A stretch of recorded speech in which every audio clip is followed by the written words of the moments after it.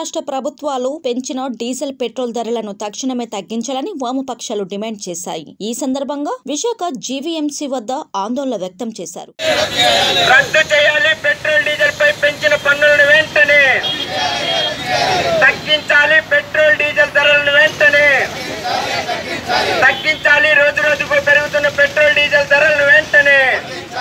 Corona సమయంలో ప్రపంచం మొత్తం పెట్రోల్ డీజిల్ వినియోగం తగ్గినప్పటికీ కేంద్ర రాష్ట్ర ప్రభుత్వాలు పదే పదే పెట్రోల్ ధరలు పెంచడం వల్ల సామాన్యుడిపై భారం పడుతుందన్నారు. ప్రపంచంలో మరి ఏ దేశంలో లేని విధంగా పెట్రోల్ డీజిల్ పై పన్నుల రూపంలో అధిక మొత్తంలో వసూలు చేయడంతో వినియోగదారులు నడ్డి విరిగేలా ఉందని వామపక్ష నాయకులు ఎద్దేవా చేశారు. పెట్రోలియం ఉత్పత్తుల ధరలు రోజు రోజుకి పెరుగుతూ ఉన్నాయి. కరోనా నేపథ్యంలో ప్రజల మీద ఇప్పటికే అనేక రకాలైనటువంటి భారాలు పడ్డాయి. ఉపాధి కోల్పోయారు. స్వయం ఉపాధి ఉండేటటువంటి వాళ్ళు కూడా దాని మీద బతికే వాళ్ళు కూడా దానికి సరైన బేరాలు లేక అక్కడ కూడా దెబ్బతిని ఉన్నారు.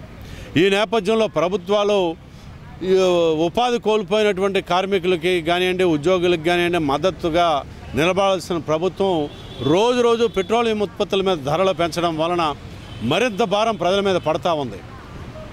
ఎంత దౌర్భాగ్యం అంటే మన దేశం నుంచి పెట్రోలు డీజిల్ దిగుమతి చేసుకుంటున్నటువంటి శ్రీలంక వాళ్ళు 56 రూపాయలకి లీటర్ పెట్రోల్ అమ్ముతూ ఉన్నారు అక్కడ. అంటే మన దగ్గర నుంచి దిగుమతి చేసుకొని వాళ్ళకి రిఫైనరీస్ లేవు.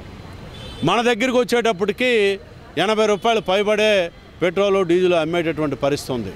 మరోవైపుని నిన్ననే బీజేపీ అధికార ప్రతినిధి సమర్థించుకుంటూ మాట్లాడింది ఏంటంటే మేము ధరలు పెరగడం అనంటే తద్వారా వచ్చిన డబ్బులతో సంక్షేమ కార్యక్రమాలు నిర్వహిస్తున్నామని.